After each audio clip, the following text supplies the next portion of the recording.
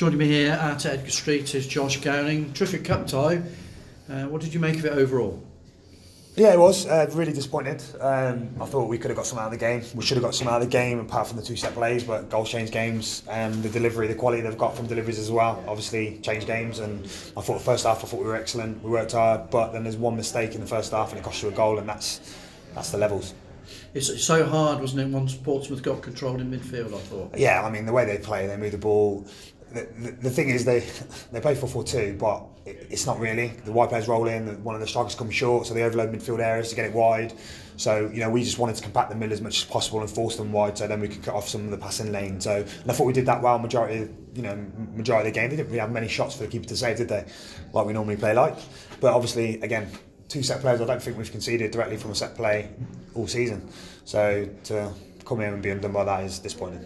Obviously, Miles Story took his goal really well, and I felt that was a real chance for Hereford. With the pace of defenders didn't like it if the ball was delivered in the right place. Yeah, 100%. But then we've done what we probably did at the start of the season, which was implode a little bit. And we've got the ball in the middle park, give it away when we need to move the ball quickly. And you play against the League One side, and you give the ball away there, and they break, they're going to score, and that's what they did. So that's disappointing because I think we've been securing the ball better lately, and then to concede a goal with a turnover like that was disappointing because I just thought we were in the ascendancy. They looked nervous, we looked like we were on top, we looked like we were going to go on and win the game, and then obviously you give them a leg in the game, a little leg up, you give them a lift, and then you can see their performance raise after that. And it's movement off the ball. I thought Portsmouth was especially good at that. They're in League One, aren't they? Is that down to full-time training, maybe? No, yes, obviously, because obviously they work on it. Look, I know what the Cali brothers do, I know how much they work, how meticulous they are. But yeah, they have them every day, and they're League One players, so they're playing 3 leagues above us. So the quality is vastly different.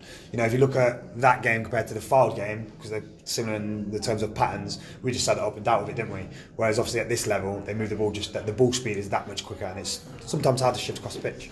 Did you take things from Portsmouth, maybe their performance out there? Do you learn from in a game like this? Yeah, of course we do. That's what I said to the lads there. We got Kettering away on Tuesday night. So learn from that. Learn, you've got to get in position early. You don't have a minute. You look at the first goal, we've not slid across the pitch when it's gone, when the crosses come in. Just little things like that. At our level, it probably goes out for a goal kick, or he heads it and it goes into the keeper. This level, he nods it down and they score. So it's just understanding those little finer details to get to the next level, and we will do that. We will. I mean, that's going to give you a little bit of finance in the background as a club. It's built the sort of position of the club across the country. Hereford is known a little bit more again now. Is that going to give you a lift?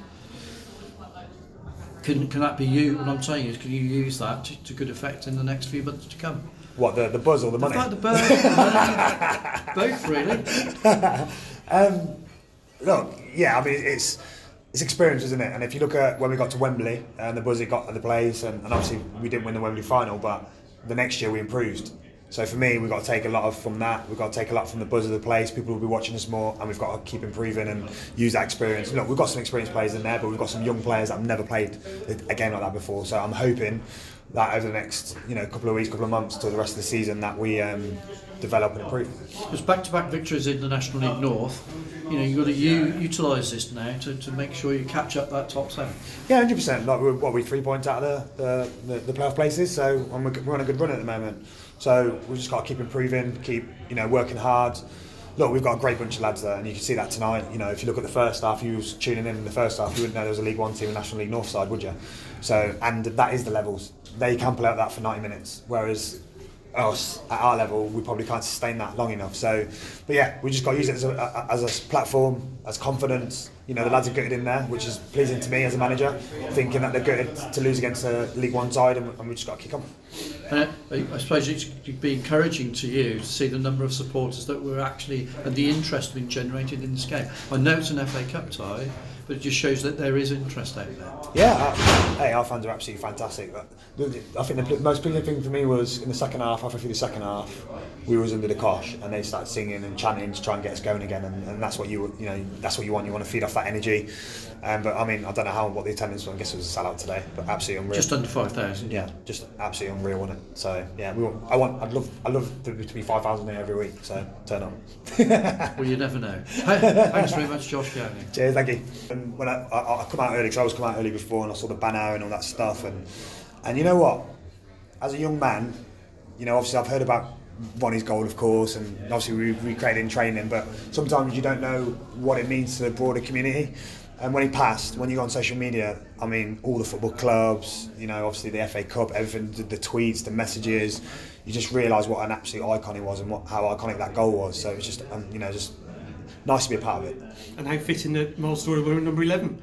I know, and he played against, and he played for Portsmouth before. So yeah, you know, I think when he passed this week, and obviously having the big game, you know, we wanted to do it for him and hopefully get the win for him. Do you know what I mean? So it's disappointing that we haven't, of course, but just the turnout, you know, everyone's celebrating him. I'm glad it wasn't a minute silence, and I'm glad it was a minute applause, because for me, you celebrate someone like that, you celebrate his life, and I'm glad that we got the opportunity to celebrate him. And I think that was led by the supporters, wasn't it? It was 100%, yeah.